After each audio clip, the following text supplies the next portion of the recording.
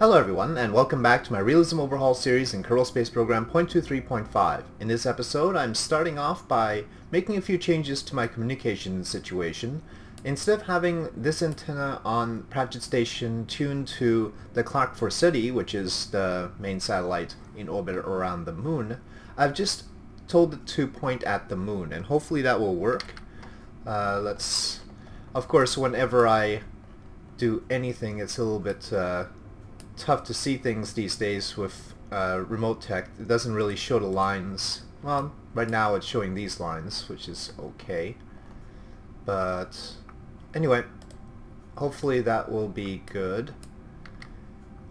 Unfortunately, we're on the opposite side of the planet from the moon, so no way to check. I've also tuned this main dish to active vessel, and so it is active. I've turned off the lights on the station in order to save the electric charge. So everything should be okay. Now I'm going to risk trying to turn to my geostationary satellites.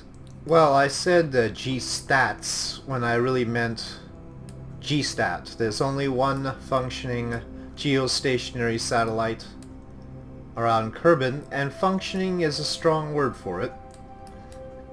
Now it's in the... no, it's got sun, and it's not generating enough power. Of course, this is before I upgraded and changed the settings, so it really wasn't meant for this sort of thing. But while it has the... no, it doesn't have any dishes free. If I turn this dish on, it's just gotta change things to... it's just gotta make things even worse. So yeah, our G-stats do not have the capability to talk to the moon. So just checking that out, and now we know. I've made what I think are the necessary modifications. We've got service module tanks here now. So now the MMH N204 will feed into these little thrusters, hopefully. I've gone with a more 3 to 6 way symmetry, so now we've got 3 lights. I'm just gonna make sure that they're starting on. And so the 6 thrusters, 6 solar panels, and 6 struts. So it's looking like that now. The struts don't actually weigh very much, so it's not too bad. We are a little bit shorter on Delta V because the conic service modules are a little bit less efficient than the other tanks.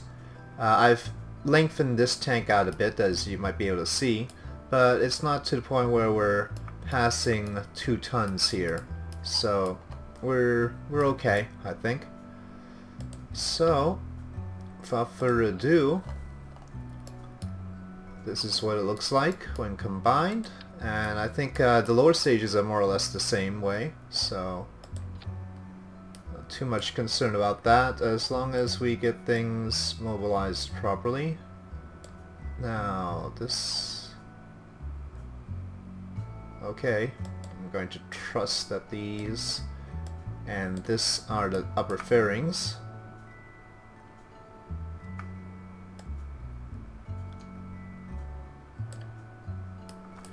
Alright, so they'll come off after the second stage, and let's have the solid boosters stay... okay, this is a little bit messed up.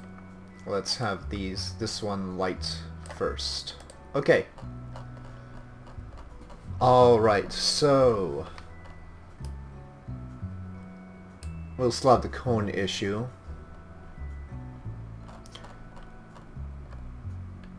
Maybe we should have more electric charge. We didn't really have a problem with that, did we? I didn't think so. Oh, I guess we did have a minor problem.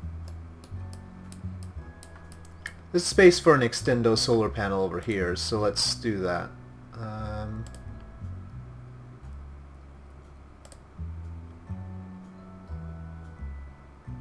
Well, this is the only choice, I think. We'll go away. Just the one.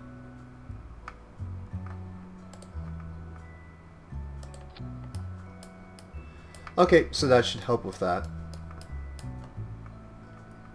I'm sure there's tons of stuff I should be action grouping, but I'm eager to get this underway and to see if this could actually work. So let's back it up and head out. Okay, I've time warped to the proper timing. I'll mostly skip the flight up, but let's do the launch. And yep, SAS on, throttle up, light, and launch. You'll notice that I have a little bit short hydrazine. What I did was I emptied the original hydrazine tank, which I think was badly located, and added hydrazine to one of the conic service module tanks that I added this time around. So that's why this is the empty tank, and then this is the part of the tank I added.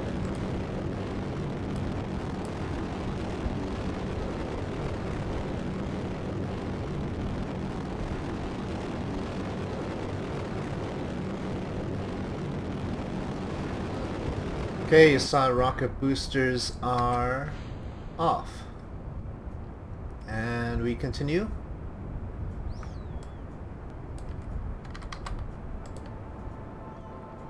Okay, first stage separation. Separation is good. Need to add some of those little retro rockets. Unfortunately, the retro rockets are actually in the B9 aerospace pack. They're the ones that are aerodynamically very, very nicely shaped, and yeah, I used them on the Saturn C8, the Nova C8 recently, and I do tend to use them whenever I have B9 installed, but I don't have B9 installed in this installation, so I don't have those here. Those would be very helpful, though I don't know what stage in the tech tree I'd unlock them in. Okay, that's away.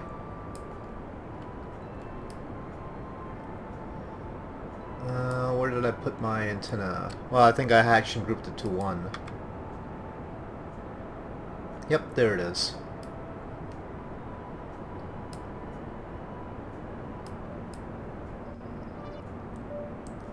Getting ready for a second engine cutout.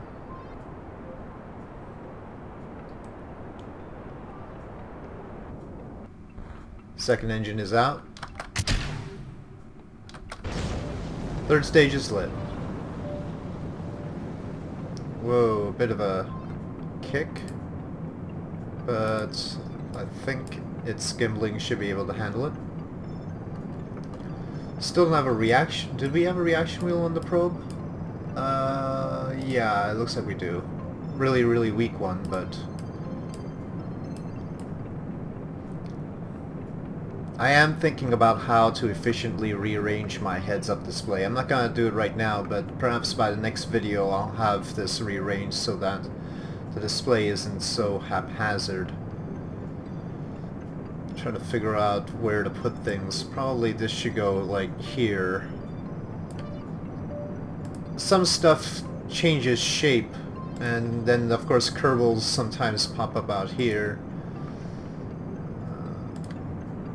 Gotta figure out how to manage all of it.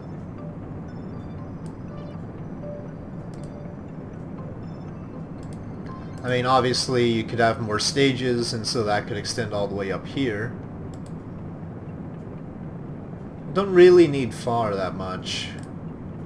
Probably this information should be spread in different windows up here, and then shrunk as necessary. This doesn't really fit very well in this space. It's a little bit annoying. If there was some way of shrinking this horizontally, that'd be nice. Okay, here we go. Coming up on orbit.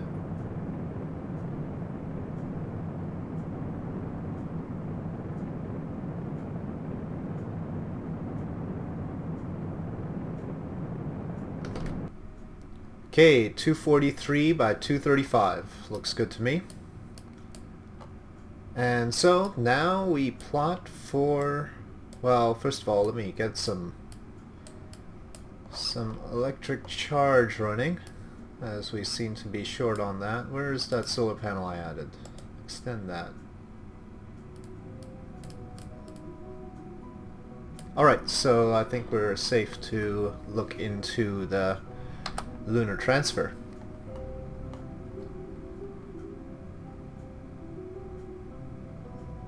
Okay, I think this is a fine transfer. 86 kilometers on the periapsis. Reasonable amount of delta V necessary. Going to tell it to point to the node.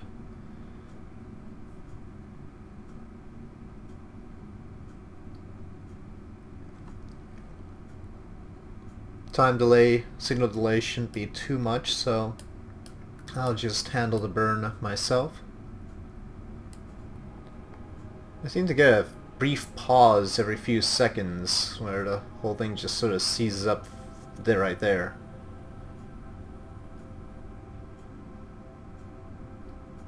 And again right there. Huh. I don't know what that's about. Okay, looks like we'll be in the dark, so I'm gonna hit the lights again.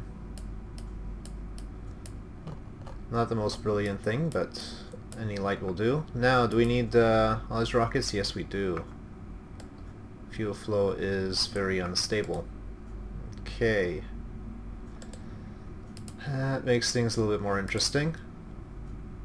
Okay, well here we go on the Odge. Oh, that's not what I wanted to hear. Okay, let's try this again.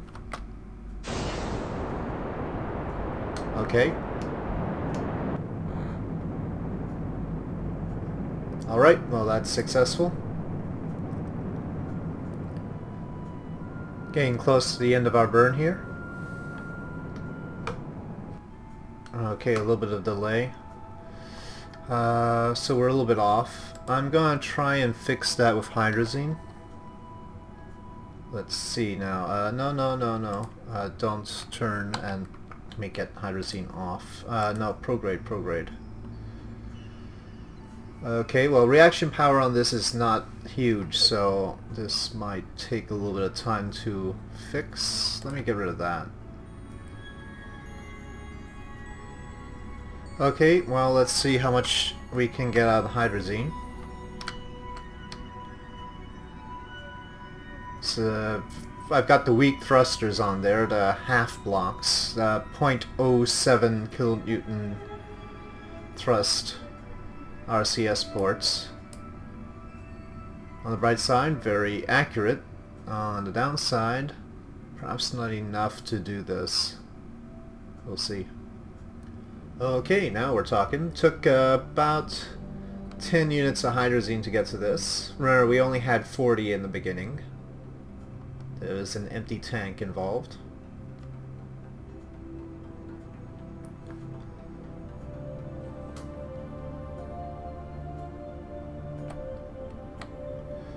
Okay, I think that's quite satisfactory, about 29 kilometers, and no mid-course plane change will be necessary, though unless you consider this little RCS burn to be one. Not quite mid-course, but pretty close to the ascending node, not that we actually use the inclination at all. And I'm going to orient retrograde. At the very least we need to orient in such a way as we eventually get to recharge. Of course we're on the dark side of the planet, so this is not a good time to figure that out.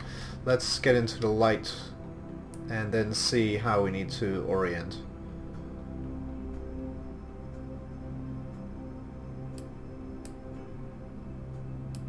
Okay, that's done.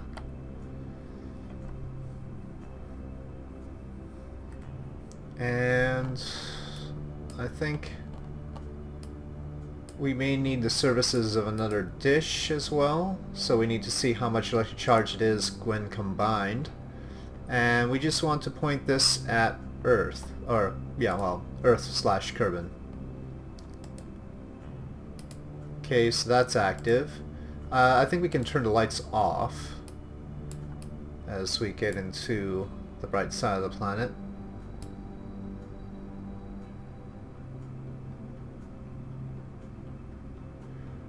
Now let's see if the direction we're tilting in helps or hurts.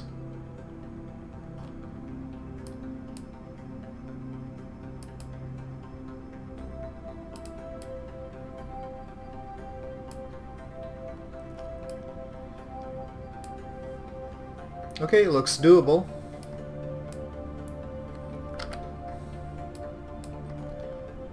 So let's go where we have gone many times before, but never have landed. Whoa.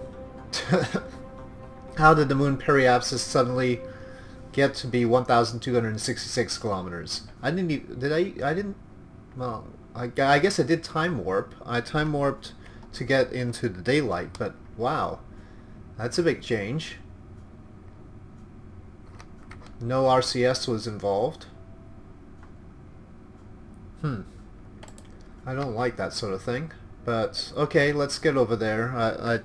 Fixing it now seems like a futile effort, since it'll just mess up after I time warp. So, here we go. So, either we'll be able to do this because, well, practice station is not the best place to be connected, but I think we're on the same side as mission control, and that should mean that everything is okay. We'll see in a moment. Well, no, that's not true. 18 hours. I forget how long it takes to get from your entry into Lunar Sphere of Influence down to your periapsis. 18 hours. It could be very bad, actually. We'll see. Oh, I should point in the direction of the node before I start time warping. Hopefully that'll save us the necessity of using the little solid rocket boosters. Well, I'll fine-tune it once we actually do the burn. I suppose I actually should do a burn to get closer, but the only way to do that is with the hydrazine, and so I'm a little bit hesitant. Setting the periapsis at 1,289 kilometers is not the best thing, but I really only anticipate being able to do one more burn with the third stage, so we're going to keep it at there for now.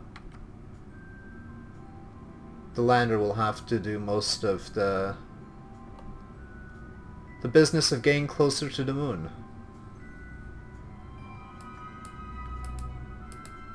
Very stable, okay.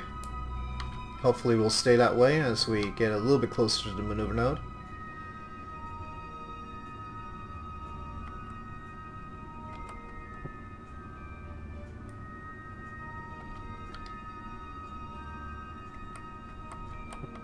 Okay, I think we should do the burn. So, getting into orbit around the moon. After a little bit of a delay. Uh-oh. No. Retrograde. Oh, crud. Oh, okay, so we ended up with a little bit of an inclination change for no apparent reason. Okay, well. Okay, I've shut it off. And the time delay, good. Actually, I timed that okay. Trying to take into account the delay. Not just the 1.27 seconds, mind you. It'd be a little bit simpler if this was actually the signal delay, but there's also a slight lag in the program, so it's actually more like 2 seconds. Makes it a little bit more difficult to time things, but I'm not that precise anyway. Then again, we're going to be trying to do a landing. Now we've got one more anticipated ability to relight this engine, so I'm going to bring the orbit down at my periapsis there, so I'm going to try and get it into a nice altitude.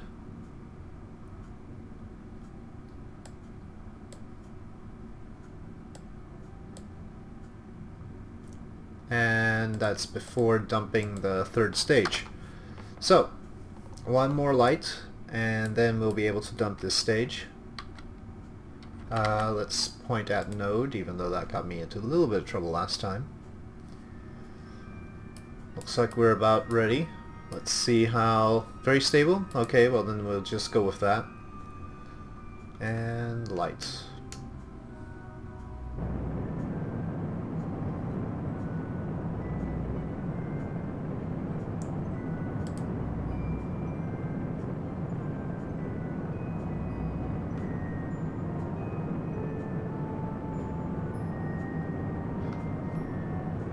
Okay, I've shut off the engine.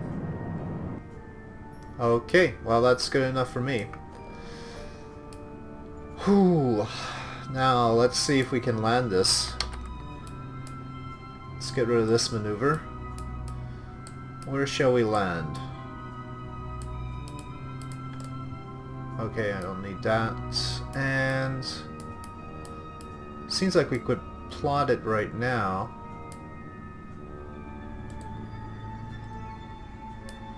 So we're just going to be satisfied with landing anywhere, but clearly not quite as scenic a position as...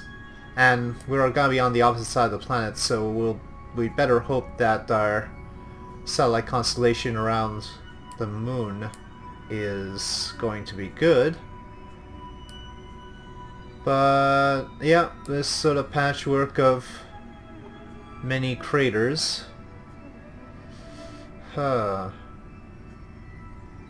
Possibly around here would be okay. Can't be too picky though, without any of the big basins, the seas of the moon, if you will. Oop.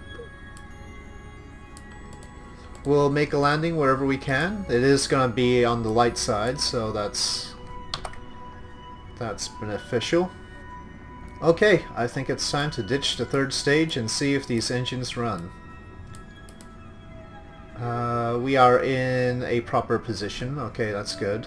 So, and we do expect both of these to decouple, right? This one and this one, yes, that's fine. That'll do. Alright. I've given the signal. And decoupling has occurred. Okay. Right. Now, igniting the rockets on this. Don't know how many space bars this will take.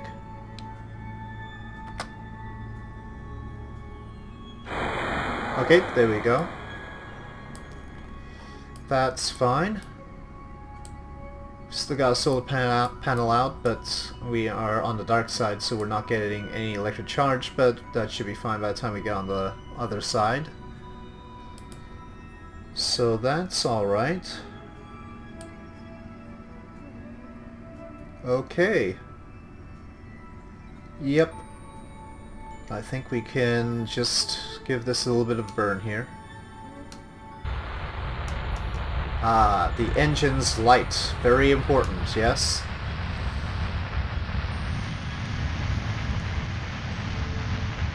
Okay, I've shut down the engine already.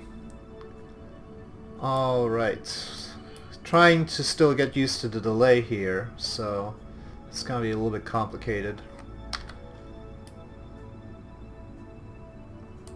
I'm not particular about where we land, as long as we actually do make a landing. No need for that maneuver. Okay. That looks very cratery. I guess that's a good thing. So, descending steadily. Let's get this into the light, and then I'll start making my burns to slow down. Gotta keep an eye on the true altitude here. You'll notice the surface is actually at 10,000, well, roughly 9,000 kilometers. So, not 9,000 kilometers, 9 kilometers. Which is pretty high. Could easily smash into something. So, I'm looking here for 50 kilometers, not there.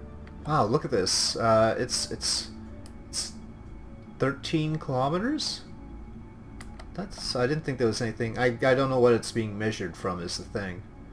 I didn't think there was anything that high on the real moon, but okay, I'm gonna turn Smart ASS off and go with SAS.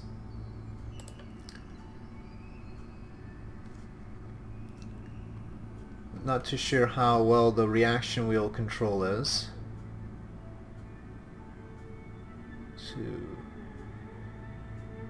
I gave a joystick command and I didn't seem to turn very much. Let me try again.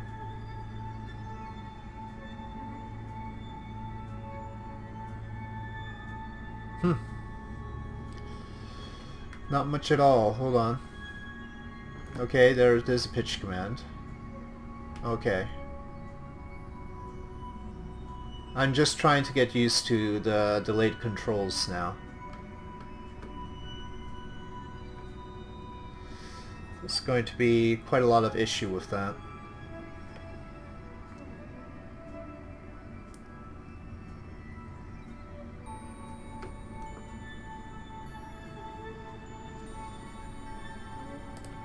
I could try and use Smart ASS. Let me give it a primer here. Going to say 132 pitch 2. Let's see if that lines up right.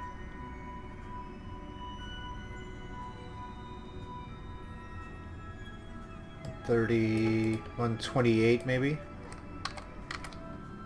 Fortunately, SAS does the thing where it stabilizes it at the new point. If I just gave a pitch command and it continued in that direction, that would not be good. I do like, in this case, with this signal delay, that SAS kills rotation.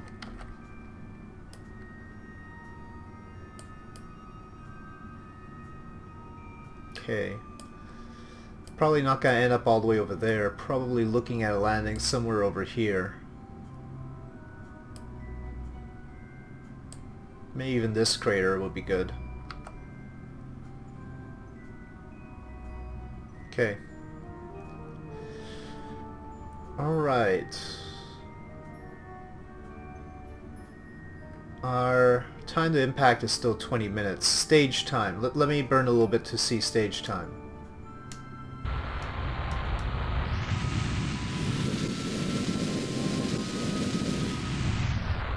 Okay, 10 minutes at full thrust. It's good to know. So with about 12 minutes to impact, maybe I should start the burn. That might be cutting it a little bit close, but actually as the burn occurs, the time to impact will increase because we're slowing down. Have we done a GUI experiment here?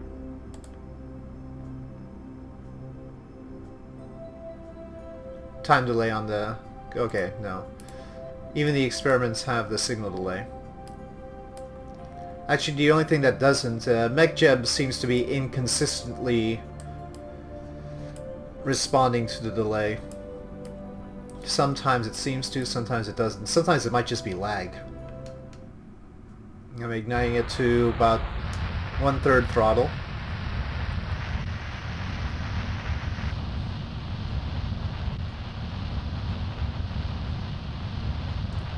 Okay, 2/3.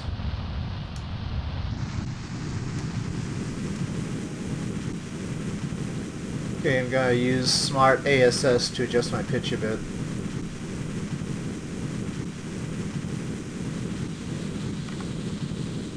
Gonna pitch up a little bit more and go to full throttle.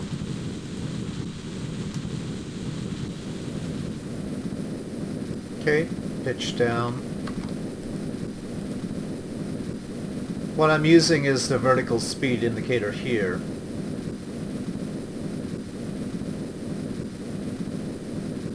I definitely don't want to be going up. But I wouldn't mind not going down too fast.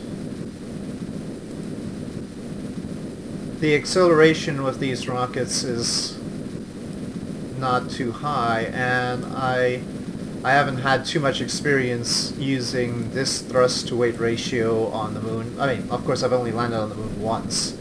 So, and that was with a crewed mission without signal delay. So, lots of experimentation going on right now. Okay, I think it's safe to just aim at the retrograde vector now.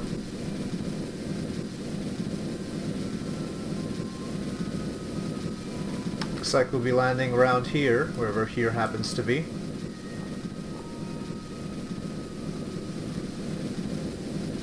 Wow, it takes a long time to land on the moon. Of course, I barely gave this enough thrust, but It's a long burn. Gotta retract this solar panel. Not the dish, the solar panel.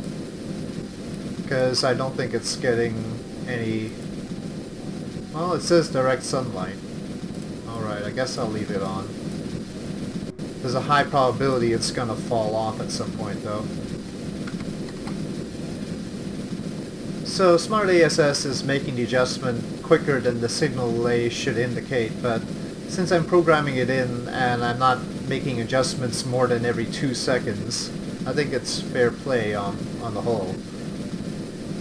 I'm not making fine adjustments just yet, and I don't anticipate doing so either. I suppose I could do it more legitimately without Smart ASS and just use my own devices, as it were.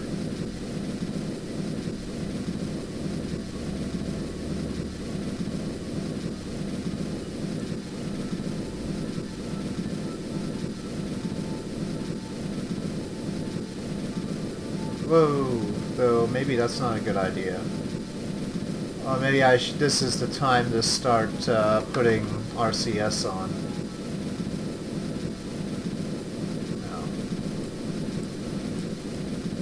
So we're landing around here.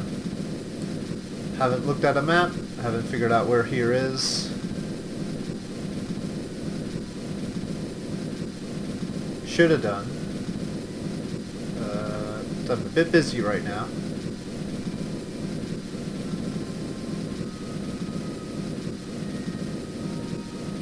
Uh-oh, don't drift, don't drift.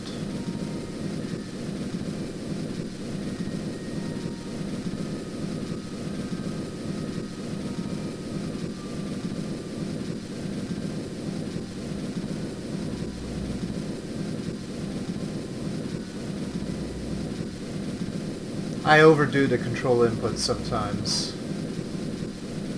Okay, I think we have to cut throttle here.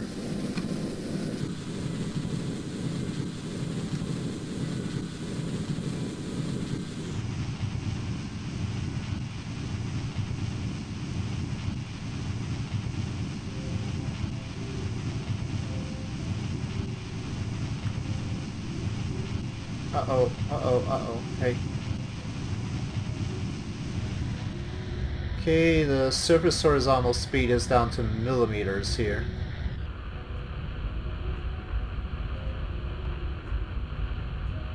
Altitude's still pretty high. Okay, don't do that. Oh no. God's sakes. Hate deviations on landing, come on. Alright, this is not working out well for me. Let's go pitch 90, execute. Just so I can get a little bit more situated here.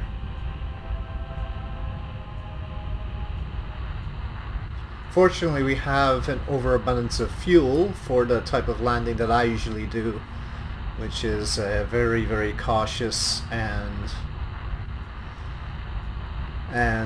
inefficient landing, as you can see. So, good thing I packed plenty of fuel on this thing.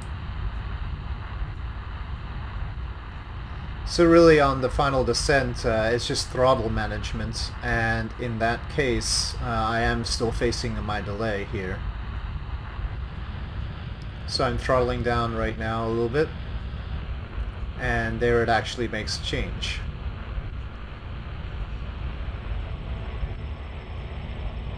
This time to impact can't be right, because we're 97 meters up, and I'm hovering. I guess it's plus or minus 10 seconds, it's not that accurate or something.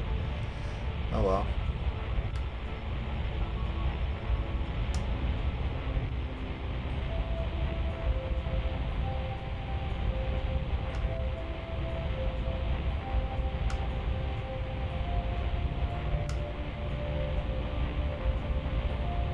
Very, very fine adjustments to the throttle here on landing.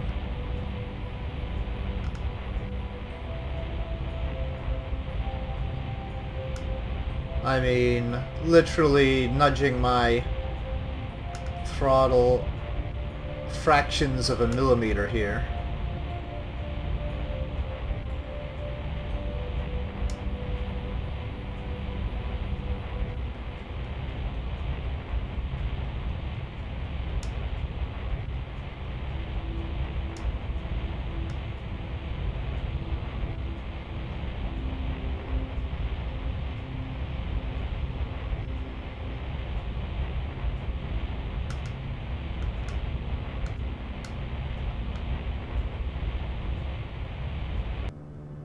Okay. Oh, don't tip over. Okay. I think we're safely on the surface. Little bit hard to tell sometimes, but yeah, I think that's an acceptable surface horizontal speed. Alright. Oh, it's because the RCS ports are still firing. Maybe. Okay.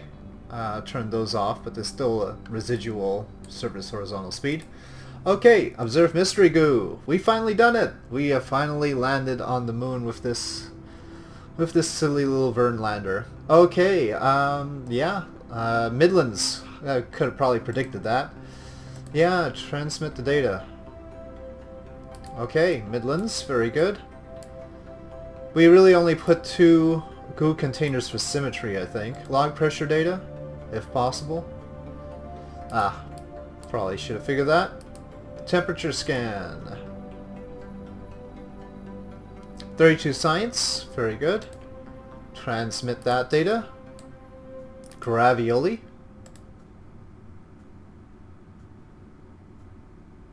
Okay, detailed survey of local gravity, 88 science. Transmit. Should probably turn ASS off. Okay. And finally, the big one. The Probodobodine QBE. And we need the land readings. Oh, activate data recorder, of course.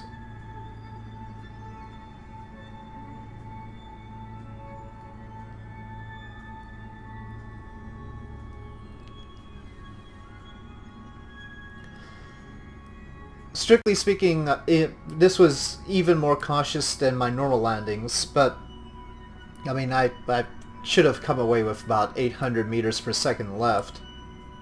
But I certainly did not want to go through this again.